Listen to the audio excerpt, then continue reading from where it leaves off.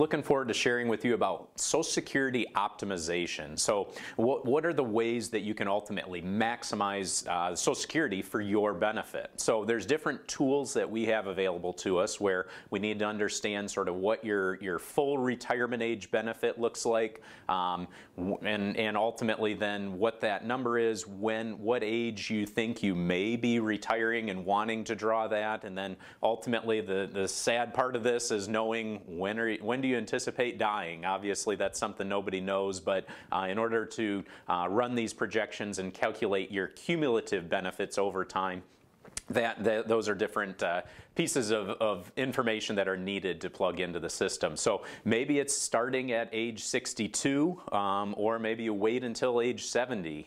You'll see on your benefits that between that time frame they double if you delay your Social Security benefits till age 70. But again, what's going to be the best option for you? That's going to vary.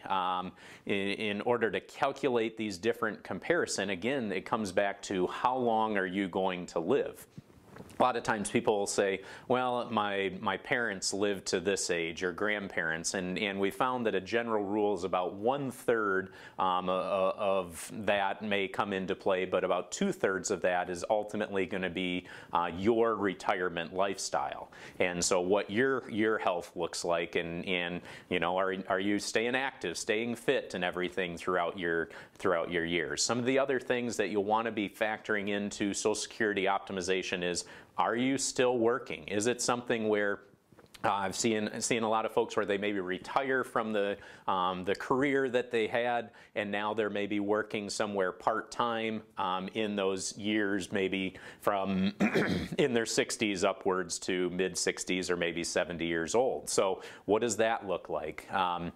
Are you retired, but maybe you're wanting to delay Social Security? So in the meantime, where are you going to draw income from? Because again, you need to cover the costs of living during that time frame. And what does that do? Because you want to be very careful not to draw down all of those different retirement assets in order to build up your Social Security cash flow. So again, with Social Security, there's a lot of different pieces, and it's just one piece of your overall retirement income plan.